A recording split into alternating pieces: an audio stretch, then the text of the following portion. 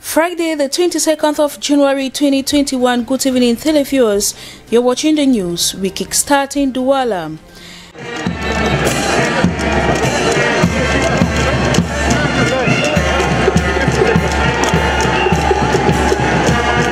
With this, Banlock Polycarp and his team of 7 members, Pioneer Executive and the entire body of regional councillors for the Littoral region officially resumed function in which Cameroonians are expecting them to usher in the realities of decentralization.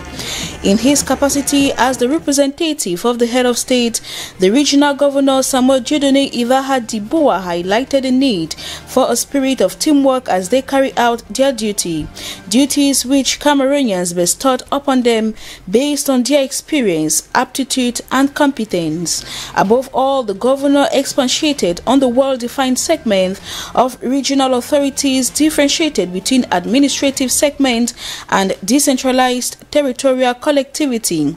He called on the entire administrative authorities of the region to give these men and women an enabling environment to carry out their assignment, an assignment which is to ensure a better living condition of the population. From Sanaga Maritime to Mongo, from Kam to Wuri divisions, and so the regional team will begin focusing on priority areas. We are going to see about the road, about electricity, about water supply, about health, and about education. We are going to start all this work immediately. We don't have time to wait. Bearing in mind the cosmopolitan nature of the region, traditional dances from within and beyond the region were at hand to grace the highly attended ceremony.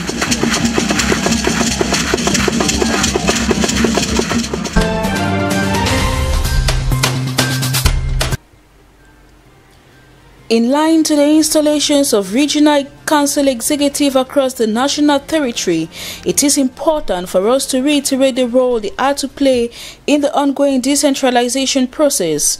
According to the Constitution, each region is managed by a regional council led by a president. The president of the council is the representative of the head of state in the region. Inasmuch as they enjoy administrative and financial autonomy to manage the affairs of the region, they have the duty to promote economic, social, sanitary, educational, cultural and sport development in their respective regions. They are equally required to meet the current and future needs of communities for good quality local infrastructure, local public services and performance of regulatory functions in a way that is most cost effective for households and businesses.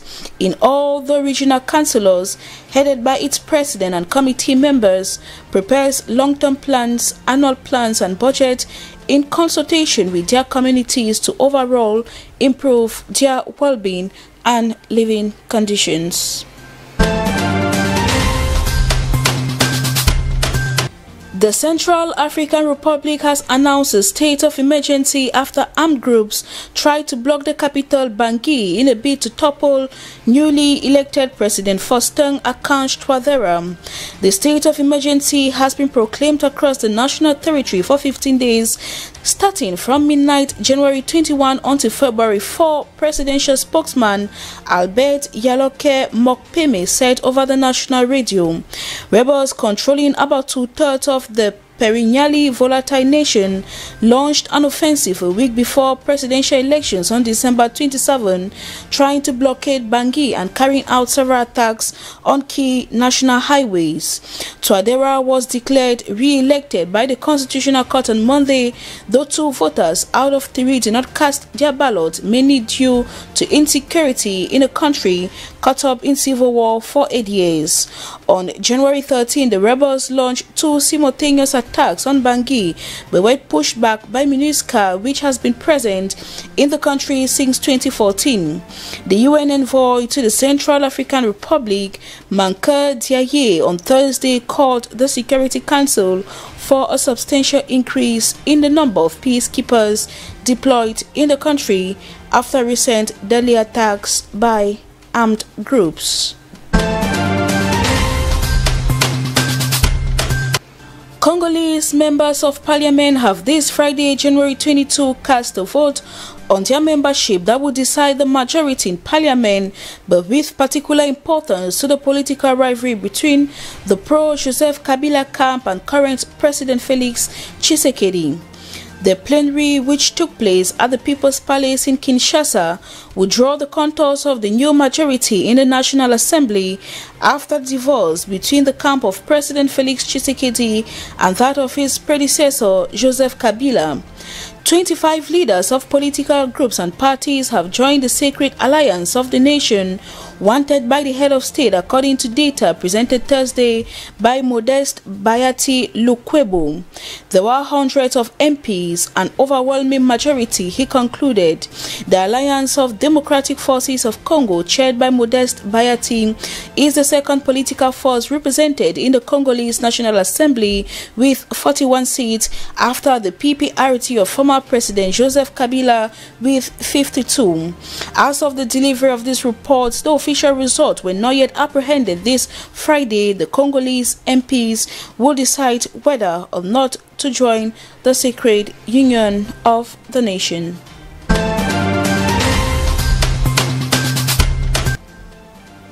Still in Africa, with rising tensions in Uganda, opposition leader Bobi Wine, who is under de facto house arrest by the military, has filed an arbitrary detention complaint to the United Nations against the state. His lawyers were once again blocked from visiting the opposition leader on Thursday. Bobi Wine's residence in Kampala has been surrounded by the army since Friday, a day after Uganda conducted presidential elections in which Bobi Wine competed against President Yoweri Museveni. The state prosecutors presented the court with a sworn affidavit from the Inspector General of Police alleging crimes committed or yet to be committed by Robert Kyagulanyi. Longtime President Museveni, 76-year-old, was re-elected with almost 59% of the vote, followed by 38-year-old Bobi Wine with roughly 35%. The opposition leader says he will legally contest the result of the presidential election, alleging widespread fraud during the January 14 polls, seen as Uganda's first election in which there was a real threat to Museveni's rule. In a statement, Amnesty International is demanding that the Ugandan authorities immediately lift the police and military search of Wine's home and release him and his wife.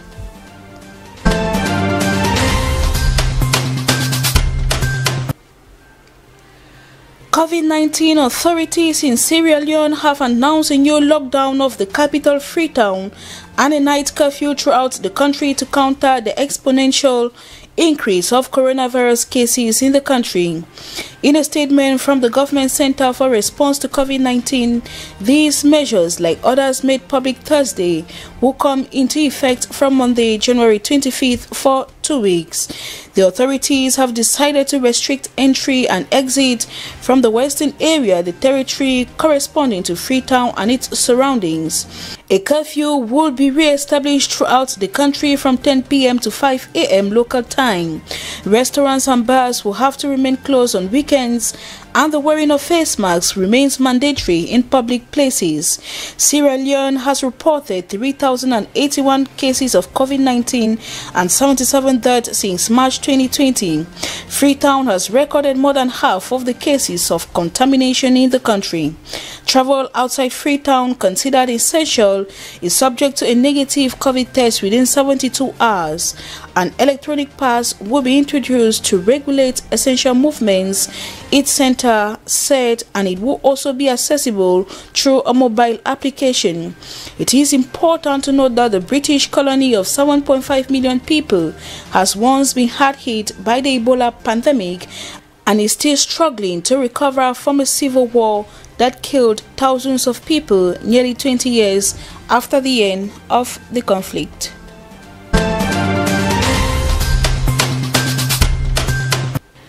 From the African continent, Turkey says it wishes to turn a new page with the European Union after a turbulent 2020 that saw relations between the two deteriorate. The Turkish foreign minister met with EU's foreign affairs chief Joseph Borrell in Brussels, where he expressed his country's desire to get things back on track with the 27-member bloc. Turkey's charm offensive comes after months of difficulties between Ankara and Brussels, with EU leaders agreeing to the use of targeted sanctions at the end of December aimed at punishing the Turkish actors involved in drilling and gas exploration in the East Mediterranean. President Erdogan has also been accused of provoking the delicate situation in northern Cyprus, which is recognized by the international community as being illegally occupied by Turkey. In Thursday's discussion, Ankara was sending out a different message, with the country's foreign minister looking to talk about a positive agenda including on migration, visa liberalization and modernization of the customs union, talks that have been frozen for some time. Borrell welcomed the Turkish gesture to deactivate the tensions, however, saying another good step is the announced resumption of exploratory talks between Turkey and Greece. We strongly wish to see a sustainable de-escalation in the Eastern Mediterranean, but also in the wider region.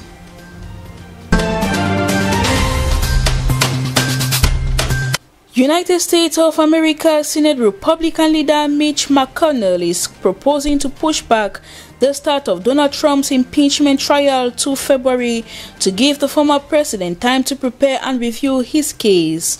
House Democrats who voted to impeach Trump last week for inciting the deadly Capitol riots on January 6 have signaled they want to move quickly to the trial as President Joe Biden begins his term, saying a full reckoning is necessary before the country and the Congress can move on.